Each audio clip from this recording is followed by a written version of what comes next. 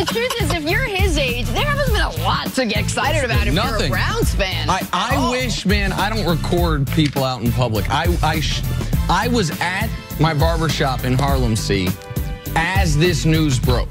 And it was just over the next 30 minutes, a wave of people walking in the door. Did you hear the Giants traded Beckham? Look around.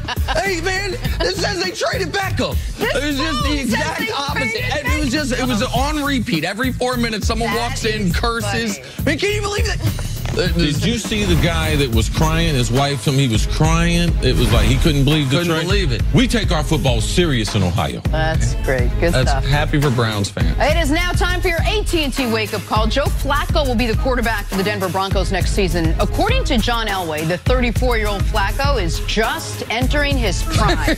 Yeah, you heard that right. In fact, I'm going to say it again. Elway said Flacco is just entering his prime. See, why are you guys laughing? Good Lord, there's something in the air. Now, I know several years ago they did something with legislation in Colorado, made something legal. Elway, bro, you got to stop smoking and drinking. See, ain't no weed strong enough to make you think Joe Flacco's in. No, they have some stuff, man, to make you change your mind. Stuff bring you up in the morning, lay you down at night. This right? Come on, stop. There's no quarterback that's his age. I mean, who is he? Like, because he played the best game he ever played in Mile High Stadium, you think that that's all he's going to get every week? Listen, there's a long history of NFL quarterbacks being bad for 5 years and then all of a sudden entering. John Elway, you can run my football team, but you can't, if you promise, you can't pick the quarterback. Right. You can pick all the other positions.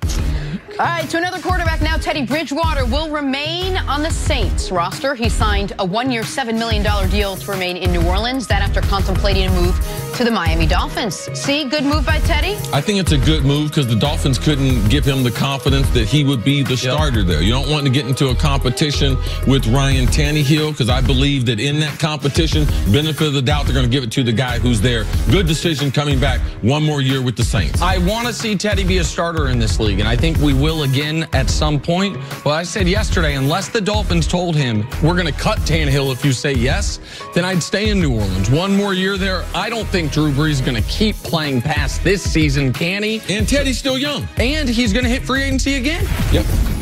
All right, let's move on to the Steelers now. No longer the Killer Bees.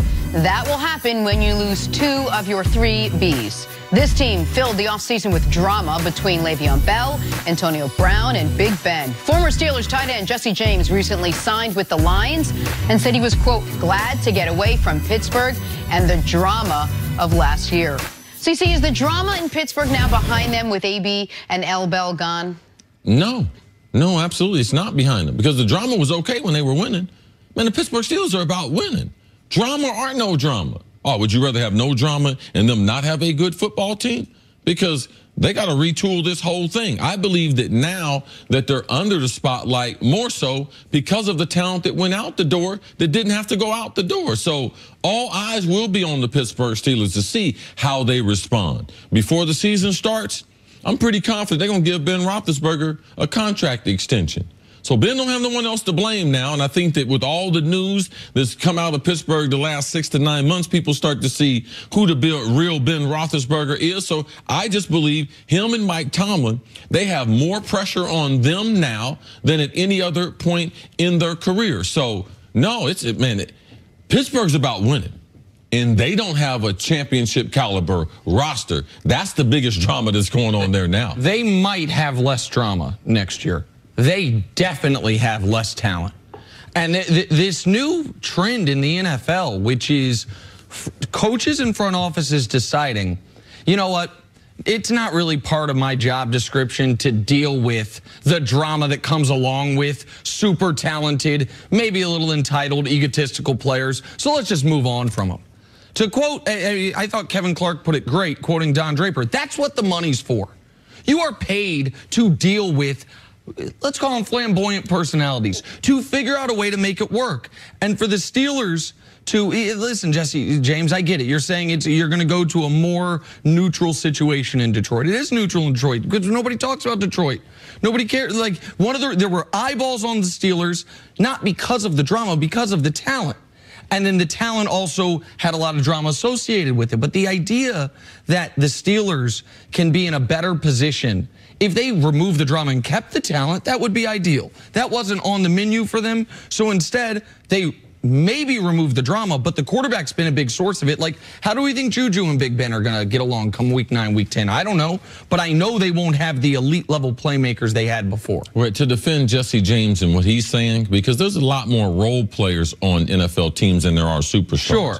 And role players shouldn't have to answer the questions about your superstars.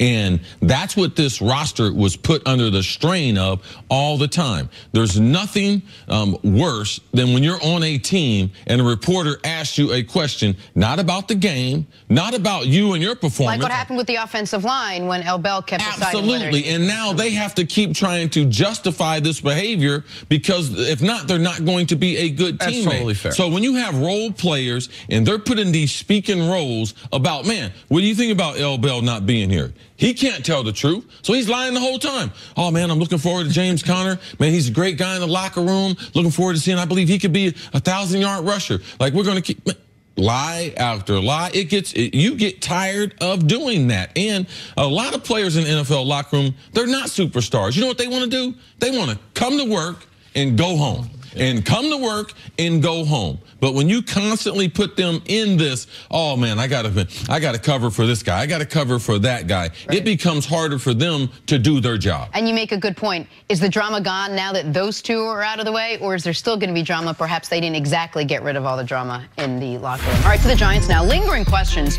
about why they traded Odell Beckham. Yesterday, they added Golden Tate to a 4-year, nearly $38 million deal to try and replicate Beckham's production.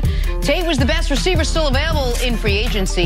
In addition, according to reports, the New York Giants may not add a quarterback in this season's draft. All right, Steve, what do you make of the Giants' plan? Man, they don't have a plan if they don't get a quarterback. Now, I'll give a little side on that. Maybe they don't draft a quarterback, but they better trade for one. They trade for Josh Rosen, they don't have to draft someone. Then I can agree with your plan. When you say trade for one, just to be clear, it's specifically just Josh Rosen, right? There's not another. Yes, unless something else comes up that like we don't know about. But you know, you can't. Like you cannot not draft someone and trade for another quarterback. And for me, that it's a perfect spot for Josh Rosen. You want to keep Eli another year? Okay, I'm cool with that. All the upfront money with Josh Rosen, that's out the way. Man, you get a bargain basement for a young talent. And I believe that he's as good a thrower that's going to be in the NFL coming out in this year's draft and or next year's draft. So I would give it a chance, but I wouldn't come out of this draft free agent trading without a quarterback for the future, because I don't believe in the plan that you have. And coming out of this process without a quarterback, I don't know what you're going to tell your fan base, because we know you've been lying, because we know you told us you didn't sign Odell Beckham to trade him. Right. Like, fan base, you can only lie to them so much. They really need a concrete plan, and they can't leave those first 3 rounds of the draft and or through trading and not be able to tell the fan base, you know something, this is the confidence that you should have in us in moving forward. And the Giants and their fans should understand that if they are going to get a quarterback, it is going to involve a trade. Now, that might be trading up in the draft, or it might be trading for Josh Rosen. You know how high I've been on Rosen since his time at UCLA. If they made a move for him, to me, that would be the best move Dave Gettleman has made in his tenure as a Giants general manager by a wide margin. But Giants fans should not think you can sit there at 6 and one of these quarterbacks is going to be there. Since 2012, 4 times, a quarterback has gone #1 in the draft. Every single one of those times, the next quarterback went off the board 2nd or 3rd.